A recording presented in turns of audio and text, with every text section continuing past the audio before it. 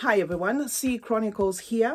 Welcome to my YouTube channel. If you're joining us here for the very first time, I post 4 to 5 fragrance related videos per week, and I also have other content in form of vlogs. So if you're into that type of thing, fragrance based content, fragrance reviews, then this is the channel for you. I would also appreciate if you considered subscribing and joining the family. And to those who are returning, thank you so much guys for the continued support. Now welcome to an Ard Al Zaafaran Ithra Dubai collection review video. Today we have cotton candy. This is the box. You open it like that, the top comes off completely, and then the fragrance sits in there. So you can see it's a beautiful bottle right there. So I'm going to spray it on my arm as usual, and then we are going to get into what I feel or think of this fragrance. Okay, so this is how cotton candy from Ithra Dubai collection by Ard Al Zaafaran, sprays like. And while it dries, let me say, there is 4 in this collection, and I did put 4 on the thumbnail because what we're going to do is we're going to make it all for one and one for all. I'll explain why I say it's going to be a one for all. Okay, so there is 4 in this collection. There's pomegranate, there's mango, there's pistachio, and then there's cotton candy. Now I obviously have cotton candy, and because it's dry, I'm going to say this is a synthetic leaning musk, and you're going to get the 4 of them smelling like a synthetic leaning musk. Cotton candy is a soapy, powdery, soft, cosmetic leaning musk, right? I don't get the cotton candy in this. I have used this one for a while. Let me just turn it around so you can see. I have used this fragrance, okay? I've given it a test run, trying to get that cotton candy. If it's here, it's not distinct, or at least my nose is not able to extract it. You're gonna get mostly a powdery leaning musk, as though like a makeup-y leaning musk. If you opened, say, your powder, your eyeshadow, it's got wasp of that scent. Okay, so that is what you are gonna get. This fragrance is not creamy either.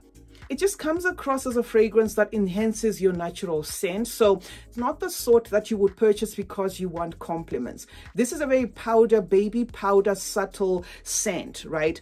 Another example I can give you here to bring it closer to home is if you've got petroleum jelly, Vaseline petroleum jelly, if you have that, the unscented one, if you open that and you put it to your nose, it's a whole lot of nothingness, okay, but it smells like something. So that is what I can say about this particular one. We're going to get into the other 3, before the end of this video. So that's basically what you're going to get. It is a mask that probably is going to appeal for people who don't like their fragrances to make a statement, if you will, but then again, it doesn't have a mass appeal. I can see this coming across as too powdery for some because it's powder, and as you smell it, it just smells like a dull, kind of talc. So that is what to expect.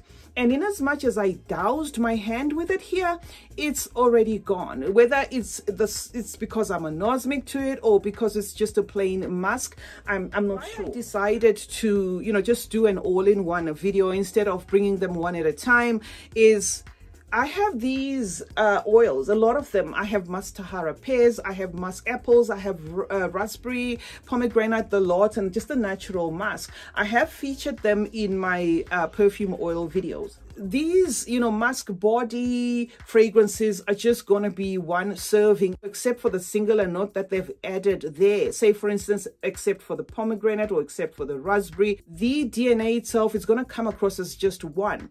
Unfortunately, in this one, I don't get a creaminess either. So don't purchase this based on the color, thinking, oh, it's going to be lactonic because it looks murky, because it looks creamy. This is not a milky fragrance. It's not creamy. It's just this color because it's musk. So now that we've gotten the cotton candy out of the way, let me say my recommendations from the 4. Unfortunately, I had already purchased the cotton candy, but I did find 2 that I can recommend to you you know, in this video. If you're to purchase these ones, I'd say go for the pomegranate or the mango. Reason being, at least with the pomegranate, there is like a spiciness there and then a fruitiness to that fragrance. So you're going to get a touch of that pomegranate. In terms of how long it will last, I'm not sure, because I then sniffed these in store. This was the first that was stocked, and then the other ones came later. So I sniffed them, and unfortunately it was too late for me to buy my favorite. And on the other hand, I do have the oil, so I'm not too like, you know, stuck up on trying to get the whole collection. So the pomegranate is going to give you that spicy, you know, fruitiness to it there, juicy, leaning a little bit gourmand, just a little. In terms of lasting power, like I said, this one does nothing much for me, maybe 2-3 hours. So I'm not sure how far the pomegranate is going to go. The mango is another great choice because it kind of has a lush take on the musk. It's a lush leaning musk as opposed to just being soapy, powdery like what I get, you know, in this one. So it's going to give you that gourmand accord, the juicy accord, a mango with like a peachy kind of feel. So there's a little bit of a twist and turn in there. And if I must rate them, then I'm going to have to say the two favorites, number one being mango, number two being pomegranate.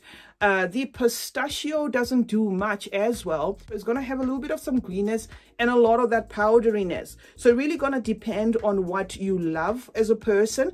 But I didn't like that one a lot. It's not a dupe of Kayali's pistachio gelato. Not that pistachio gelato by Kayali did anything much, you know, for me. I have that one in my collection. But I'm saying now, if you're just going to take pistachio on its own and then mix it up with the musk, it really doesn't do much for me. And I couldn't also extract the pistachio. So the pistachio is probably going to be sitting on, I don't know, maybe I've confused myself. Okay, number one recommendation is going to be mango. Number two recommendation is going to be pomegranate. Number three recommendation is going to be cotton candy. Not that you will get the cotton candy, or at least my nose can't get it. And then number four is going to be the pistachio. So that is what I can say, guys, about this range. The two that I've recommended here are still going to stick to that musky theme, but at least they have a touch of fruitiness, maybe leaning a little bit gourmandish there. So that's why I felt the need to just do an all-in-one video, you know, with one that I have and then talk about all of them. Lattafa have released a range that is similar to this. I haven't sniffed that one. I don't know how different it is or how long lasting that is. And Paris Corner have always had one, so it's just going to depend on what you want. What I can say is a plus for this is if you're a collector, you just love the bottles because they look cool. This is one reason maybe you may want to collect them. If you are the sort that loves just natural scents, the baby powder, baby wipes kind of feel, then these fragrances are going to do it for you. If you're into beastly performance, you want people to comment about your fragrance, you want everybody to smell you, unfortunately this is going to be a line that's just going to come across as mostly powdery than anything else. So yeah, if you like that sort of thing, that's going to be good for you. I know I sprayed this one on my arm, and the way the musk translates on my arm is it's kind of eaten up quickly, to an extent that even as I doused it there, it's already on the subtle side. But on the clothing, it does try a little. So this is a perfume for non-perfume lovers. This is a perfume for powdery perfume lovers, and obviously for musky perfume lovers. So I think anyone can wear these fragrances. These come across as safe even to the youngsters. Like I could literally, you know, gift this to a 10-year-old, for instance. Not that it's a childish scent, but I'm just saying because it has that non-offensive powdery thing to it.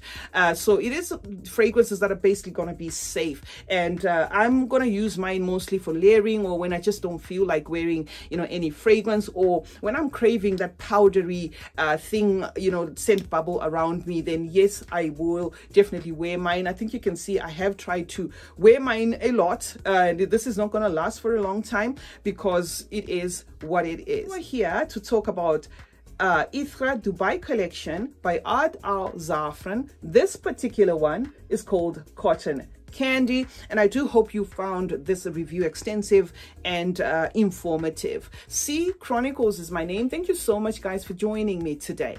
Let's meet in the comment section where we obviously discuss more about fragrances. Do you have this fragrance? Do you want to add it to your collection?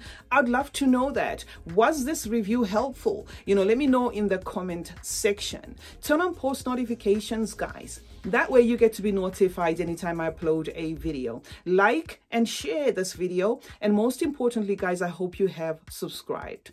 If not, then why not? And always remember that smelling good is a form of good manners. Cheers.